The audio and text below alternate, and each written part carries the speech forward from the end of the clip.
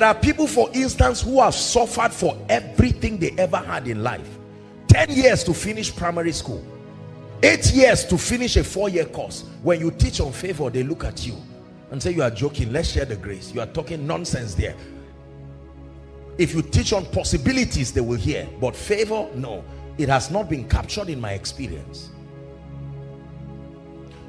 The house of God is supposed to be like a threshing floor, where you open up your mindset to that editing by the Spirit of God. It says in Romans chapter 12 and verse 2, it says, and be not conformed to this world, but be ye transformed by the renewing of your mind. Many believers are saved, but they cannot move past the gate of salvation because their mindsets do not allow for God to use them the way he intends to use.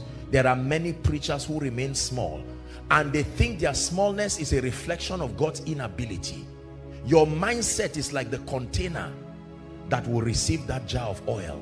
Remember the story of the Shunammite woman? The problem was never the oil, it was that the vessel was small. The prophet gave her counsel, go and borrow vessel. He said, borrow not a few. You don't need to borrow oil. The oil will always look like the vessel carrying it. Let me challenge someone, therefore, that this is the year you will go back to buying books. Buy the truth and sell it not. There are disciplines you have to give yourself. There are videos you must watch, if not your eyes will not see sleep. Discipline yourself. Tear down some negative pictures in your room that continue to spell evil and woe and all of those kinds of things. I am very sensitive to atmosphere. There are things you will never find around me because there are multitudes that are depending on the decisions that I take. And it is my responsibility under God to create the atmosphere that makes creativity and growth possible for me. I invest in my atmosphere. Are you learning? You're staying with neighbors that are causing you trouble. At the end of this meeting, we'll release a grace for you to get out of that place and look for a place where you can roll on the floor in peace and serve God. And anybody who comes under your roof and doesn't behave well, send them away in peace. Don't say, oh, the Bible says, no, God is not stupid. There is a protocol. Don't bring somebody into your house who does not give you peace. The Bible says the Lord himself will give you peace always, by all means. There are many believers who continue to trap themselves and they don't create that atmosphere that allows for creativity because they ship all kinds of troublemakers around their lives in the name of relatives, in the name of all kinds of people. You don't have to fight them. Let them go in peace. If you are under my roof, you must serve my God and subscribe to the modus operandi you met. You can't bring your rules into my house. No. Are we learning? The decision to contend for superior beliefs. There are some of you, your businesses should not be at that level, except that you have not seen further, because it is as far as your eyes can see that it is given to you, not as far as it is available. The one your eye sees is what you are given. Make up your mind that this is the year you will expand beyond the limitations of culture, beyond the limitations. Don't say I am from so. No. If you came from a poor family, do not bring a poor family out of you. If you came from a weak family, do not bring a weak family out of you. Be the bridge between the old and the new. I made up my mind. It was a decision that every mental construct I will need to have to allow me excel at a global level. God has done his part by calling me and anointing me and granting me access to the Holy Spirit. There is the labor dimension of faith as a commitment that you believe in what God has called you to do. If he has anointed me to speak to kings and to nations and to nobles, I must pay the price to build the mental capacity that befits that realm. Don't sit down and just wish and hope and wish and hope and wish and hope and then remain mediocre. No, make up your mind that you will not be in any atmosphere on this earth and feel ashamed. No, it is a commitment. Businessman, that even if you stand before Bill Gates, you will only be inspired, not intimidated. No, no. The difference between you and anybody you admire is, number one, the level and quality of information they have. Number two, the level of relationships that they have that support that mental transition. And then number three, the level of engracing upon them. Everybody you admire, you can even surpass if you are willing to make the decision to work on your mind. Your mind can go where your body is not yet qualified to go. Your mind does not need a visa. Your mind can travel with the Holy Spirit and tap into infinite possibilities. I was preparing for ministry when I was in one room. Don't wait for anybody to come and invite you and bless you. From where you are, lift up your eyes. You don't need a visa to lift up your eyes. And now technology has made it easy. With the comfort of your phone, you can access materials that expand your thinking. Lay your hands on your head and declare expansion. That this year my mind expand. You are praying, my mind expand in the name of Jesus. Expand in ministry, expand in business for the sake of His Majesty. A small and a mediocre life, I'm not part of you again. I make a decision in the name of Jesus. Not a carnal decision, not a sensual decision, a spiritual decision. The discipline to submit my mind to knowledge, the discipline to submit my mind to learning. I will learn, I will unlearn, I will relearn. I will learn, I will unlearn, I will relearn. In the name of Jesus. Local champion living be far from my life. I am ready to attain a global scale in the name of Jesus. Hallelujah. Listen to me. You see, if you don't rise to a global scale, you will spend your life in pain and jealousy and comparison. You will never see traffic in the air. There is enough room, no matter how big the plane is. Traffic is only when you're on land. Rise to a level where everyone is a champion. This petty jealousy, petty fighting, petty pointing fingers, there is a realm that you can rise above it. Are you learning? Make that decision today. Apostle, I have only 10,000. You don't need clothes. Go and buy materials. Make up your mind that there is no fake life. Don't fake what can be real. Invest in your mind. I have 10,000, I will not pretend. I know by faith I have everything in Christ, but I will use that 10,000 and buy data and sit down and begin to invest. Lord, I know that the food my mother did not eat in her youth, she will eat it before she sees you. Shalika parukatasia. You buy a notebook and you are writing, and heaven is supervising the things you're doing. Sooner or later, your current level will run away from you, and the new that you are embracing with your transformation will come to you. Can I tell you, success is not what you pursue. Success is what you attract by your becoming. Your becoming is greater than your doing. Learn this. Business people, learn this. It is not in doing, it is your becoming. The people that do know their God, they shall be, then they shall do. Our focus is on doing. What do I do to prosper? No, it's what do I become? You do from a standpoint of your becoming. Your mindset is greater than your activity. Please do not forget this. Stay and build yourself. Stay and work on yourself. Be strict on yourself. When you watch people who run the 100 meters dash, do you know they don't train them with 100 meters? Go and ask any coach. You can't train somebody to run on 100 meters with 100 meters. You can do 150 or 200. So his mind is already fixed on 150. So that even when he reaches 100, he has to stop himself. The mind says, continue. You were not trained with this small a distance. So stretch yourself. So that even when you have crossed the global scale, your mind is still pushing you. It is when you stand with your contemporaries, you see the excellency of your transformation. Please make up your mind that you will drive shame through diligence. Drive shame far from your life. Number 3. Are you learning? What is the third decision you must make for an excelling life? Number 3, the decision to discover and fulfill your assignment.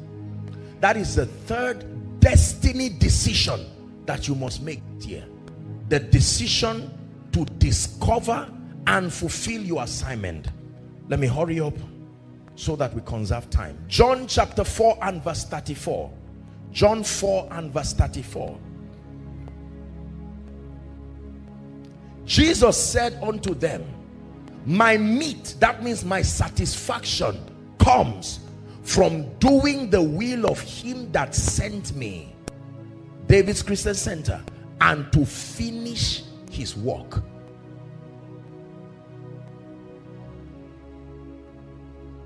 Dr. Miles Monroe of blessed memory will always say that the wealthiest place is not the gold mines in South Africa and Congo, DRC and all of these places, not even the oil mines in Nigeria and the Middle East. That the wealthiest place is the cemetery where dreams were never actualized, books that should have been written that were never written. And his goal was that he would die empty, and even in death he cheated death. You must make up your mind that this is the year you will stop living a purposeless life, where someone calls you in the morning and says, bros, what is for today? Say, I'm just sitting down. And say, can you come? And that's what defines your day. Purpose-driven people almost need prayer to sleep, because there is something consuming them. There's no distraction. Many of you got into trouble because of idleness. There is a way you can be so busy, even the devil will wait for you, because your level of focus and determination is such that nothing will bend your focus. Vision gives your life focus. You are busy but not doing many things. Very busy. If you find yourself doing many things, it's a sign that you've not found your place in life. You should be busy but not doing many things. Are you learning? John chapter 9 and verse 4. John chapter 9 and verse 4. Jesus said unto them, he said, I must walk the works of him that sent me while it is day. Look up please. There is timing to your assignment. Not every time is convenient. Imagine a man who discovers purpose at 80. Chances are excellent that that man may not do so much, because the energy, the relationships, his colleagues may have been long dead. So all the things that support his fulfilling his assignment are almost not there. The night cometh when no man can walk again. Today we are seated here because Pastor Kingsley and his dear wife found their place in God's agenda, and we are all recipients and beneficiaries of their purposefulness. Make up your mind that you are not going to go and see him without giving out what he put within you to your generation. It was a decision that I made many years ago, and I'm grateful to God that I made that decision. Hebrews chapter 10 and verse 7. Lo, I come in the volume of the book. 10:7. Hebrews 10:7. Lo, I come in the volume of the book, as it is written of me, to do thy will. Someone after the church conference, you should go and start your own retreat, your own 3-day retreat. Lock yourself somewhere and flog it out with destiny. Someone calls you and tell them, please call me after 3 days. There's something I need to sort. Lord, I'm tired of escorting people. I'm tired of acting like I know where I'm going. Because you see, your honor is in the discovery of your place. A bird does not struggle in the air, but if the bird enters sea, it will struggle there. Many of you, you are struggling as though God did not call and anoint and bless you, because you have not found your place. The decision to discover and fulfill your assignment. I made up my mind that I was not going to spend my life doing so many things. That which God has called me to do, I will do with all my heart. Hallelujah. All my days on earth I will await the moment that I see you face to face. Nothing in this world can satisfy. Jesus, you're the cup that won't run dry. Listen, your honor is in your call. Your prosperity is in your call. Your relevance is in your call. Brother, sister, the Spirit of God is speaking to you. This is not just a preacher speaking. You will live your life in jealousy and pain and anger. This man was my classmate. This one was this. So what? He was just lucky. When you find your place, you can celebrate others because there is security in your place.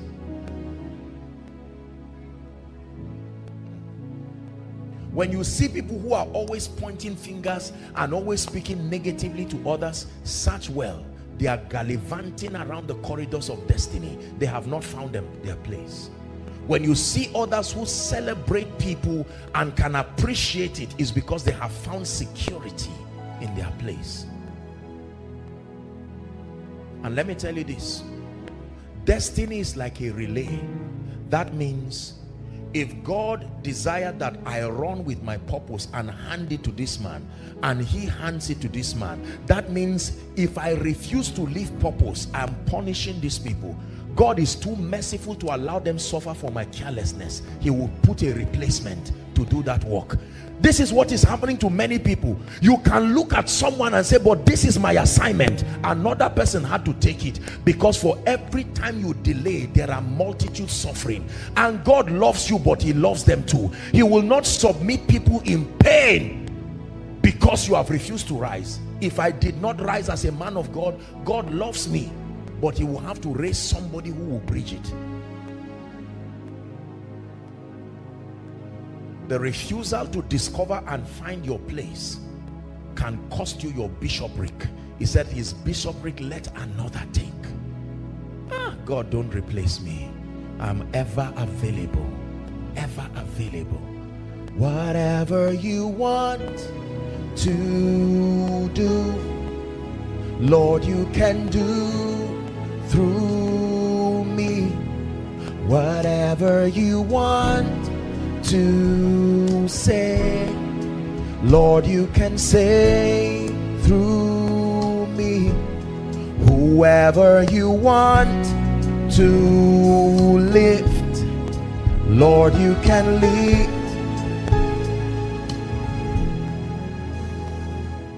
Do not live the kind of life where you see someone doing what you know. This is your assignment.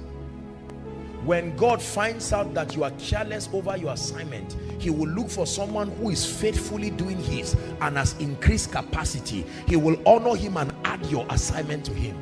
This is why you find out that some people start ministry and life not intending to do certain things, but because God searches for available vessels and they are not there, he comes to them and says, can I add this to you? I have seen that your stamina can take this. And you say, Lord, I love you, bring it on. He will multiply their honor and still grant them that grace. Someone can start a ministry as an evangelist, but the prophet that God desired to raise is careless, not serious. When he should be born again, he's not born again. Filled with the Holy Spirit, he's still arguing about the Holy Spirit. When will you start prophesying to people? God will raise that evangelist who is available. The evangelist is going through the discipline of a prophet. God will add that prophetic to that man. You find out for 5 years he started with evangelism, but right now he has switched even to the prophetic, because God intends for his agenda to advance. And if you become an interruption to his agenda, believe me, he loves you, but he will find the replacement. This is one thing I know about God. When you know, you will be serious with God. There is nobody who is indispensable. No, sir. No, sir. Don't say God lacks men. There are men who... Don't make the mistake of Elijah to say, I'm the only one. There are 7,000 others.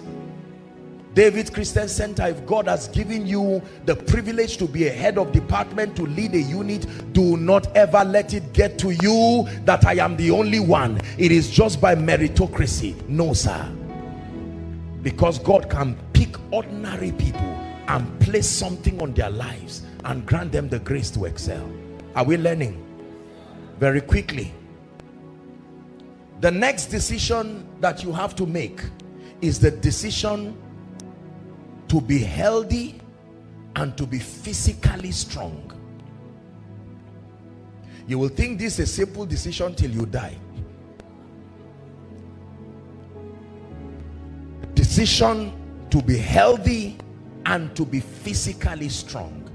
Many of you who have listened to my teachings, you've heard me make a confession there, Pastor, that a time came during my retreat. Usually I examine myself against these benchmarks, and for 3 years in a row I found out that the worst performing area in my life was my health.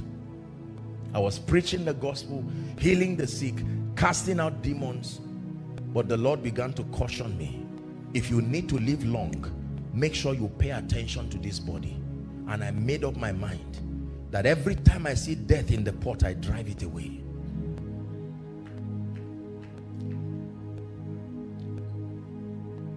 The Bible tells us in 1 Corinthians chapter 6 from verse 19 and 20, just write for reference, 1 Corinthians 6, 19 and 20, that your body does not belong to you, he says. Do you not know that your body is the temple of the Holy Ghost? And he says to glorify God in your body and your spirit, which are God's. Carelessness over your health is sin.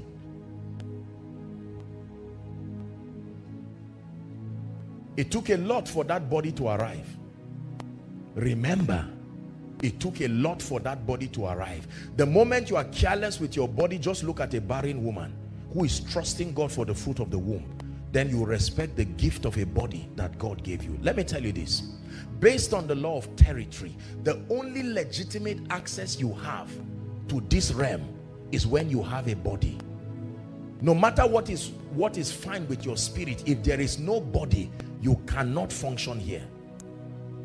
So Satan's assignment among the many strategies to destroy you is to cause your body to so deteriorate that your spirit can no longer exist there. Then it will leave.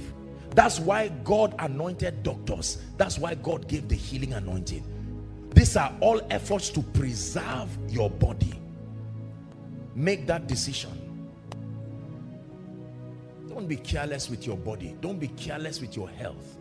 Pay attention to it for the sake of the destinies that depend on you. Why are demon spirits illegal on earth? Because they don't have bodies. Even the Son of God as the Word, when he needed to come into this domain, the Holy Ghost had to walk carefully with a woman. If Mary refused to donate her womb, he would have had to go to another virgin to now talk to her. The same thing Zechariah asked was the same thing Mary asked. God punished Zechariah and left Mary. Mary said, how shall these things be? You thought he would now say, okay, you are joking with me. He had to explain, the power of the highest will come on you, and then you will now be pregnant, and that which will come from you, and all of that. And she now said, be it unto me. That's how Jesus arrived. Every time you are tempted to be careless with your body, think of a family trusting God for the gift of a child. Then you will know that the body is a very expensive thing. If you lose it, another one cannot come. Science has not perfected transferring spirits from one body to the other. I'm not sure that has been done. That a dead healthy body, they now look for an alive person who is almost dying and now transfer the spirits. So I want you to make up your mind that you will be healthy. There are many people 25, 30, 35. You see them and you say guess, and people say 51. You say God forbid. How can you say I'm 51? old, wrinkled, talking. You are not clear, you are not smart, you are not alive. You go for a job interview, they tell you to go out because they suspect you are already. No. Make up your mind that in the name of Jesus I will be healthy. Say it. Say, in the name of Jesus I make a decision that I will be healthy. That I will be healthy. Go and start in that area with results. What is making you, you are older than me, but you are looking fresher than me. What is the secret? And he says, sit down, take notes, and go and do likewise. Please be healthy. Do you know, especially for those of us who are men of God, statistics has shown that most men of God who walk in the apostolic, the prophetic, the ministry of signs and wonders, they almost don't cross 80. Because there is something the anointing does to your physical body. You know that? By the time you stand under, it's like holding a high tension wire for a long time, every day for a long time. Your body, there is a skill to preserving the health of that body under the influence of intense glory. Way of interpreting prosperity. Just because you suffered growing up, you suffered, things did not work, you knocked on doors, they didn't open. When there is a psychological revenge mission, so you get back and believe by punishing yourself like that, you are appeasing your past.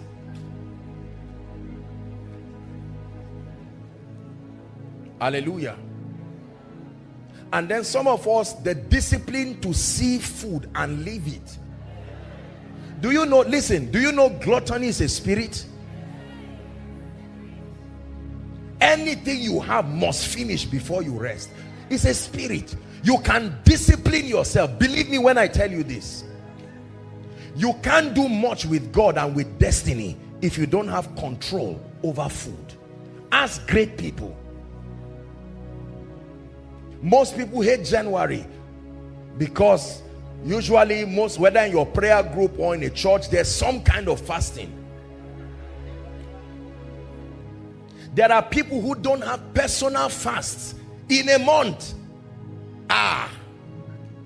In Africa, please repent. Please repent in the name of Jesus. You need strength and capacity. Especially if you're a man of God here, you're a priest, you're a father. The Bible gives us a medical advice that if you don't plan to walk, don't eat. It's an advice. He who does not walk should not eat.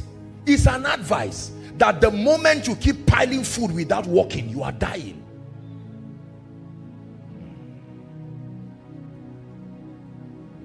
So go back home and discipline yourself and trust God for grace.